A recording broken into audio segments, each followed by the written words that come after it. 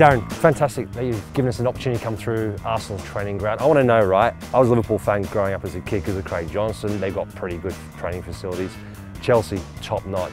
I want to see if this compares anything like it. What do you reckon? Yeah, I reckon we'll come out on top.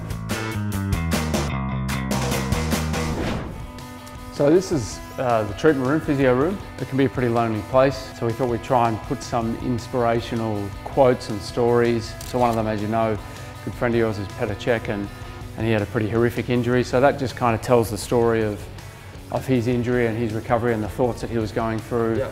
So that guys who are laying down here, not always on Twitter or Instagram or Snapchat or something, can have a look at it. He's been brilliant, Petr. I mean, he's probably the greatest goalkeeper in the history of the Premier League. He still wants to learn and listen and say, what do you guys do in Australia for this? Or what's your history tell you? And I'm like, how can I be telling you? You've kept over 200 clean sheets, but he's that humble and that, you know, yeah, he's a star. So this is a player's change room. One of the luxuries of having a big budget and a big club, we've got 2 chefs upstairs plus 1 who travels with us. Each morning the players will have there's a bunch of iPads that are on the table here, and they can order whatever they want from the chef. I mean, the food up there is amazing anyway. The only reason the food's amazing up there is because you nicked the chef from Chelsea. Yes, we did. He's an absolute star. He said there were certain players that were very fussy about their food, and I said, I bet you that. Wonder who they were. Cryotherapy is like an ice bath on steroids, if you like, and so it's only 3 minutes. 2 big anecdotal things that it does, and we've done some tests on this. It improves sleep unbelievably well. The other thing it does, it actually increases your testosterone levels. So 24 hours before a game, put players in cryo, and 24 hours after, their testosterone levels are elevated, and that's what you want during a game. So this is our recovery area. We have a hydrotherapy pool, a couple of ice baths, warm bath, a couple of steam rooms, sauna. So tell me one player that will basically do everything that you offer him. Hector Bellerin. So he's open to anything and everything. Anything and everything. He's a vegan, so he's very aware of what goes into his body. You know, the mindfulness and meditation, he was like, yeah, let me at it, let me at it. We own the areas all around the training pitch as well. There's 9 pitches, plus goalkeeping area up the back there.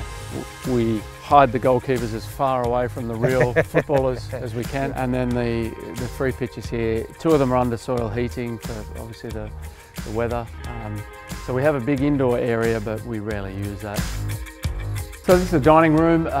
It's probably a little bit bigger than some of the other clubs you've been to. We have about 250 people to serve. Arsene was very, very much a foodie. About 2 years ago, he was eating at Raymond Blanc's, one of his restaurants. Raymond Blanc came out and said, I'm a huge fan. And Arsene said, I'm a huge fan. And he said, I'll do anything at the club. And he went, would you? How about you come to match day and serve us food? So either Raymond Blanc or his sous chef serves the players food post-game. So I don't eat all day. Wow, and because you wait. it is unbelievable. This is our performance centre. We also have a virtual reality centre, I guess, where we play a game, say last night at the Emirates.